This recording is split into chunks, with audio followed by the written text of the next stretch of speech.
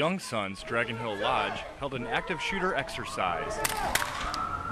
Soldiers from the 142nd Military Police Company took part in the training. The exercise tested the MP's ability to react to a hostile situation, but the primary objective, eliminate the threat.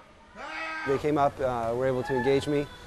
They established a base of fire to suppress me while one of their other members came around and was able to kill me.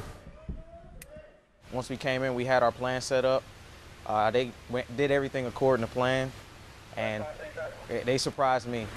Army Sergeant Keith Berghardt. Scene is clear for ambulance to come up. Yongsan, Korea. 1-0, Village 6, be advised, you have ambulance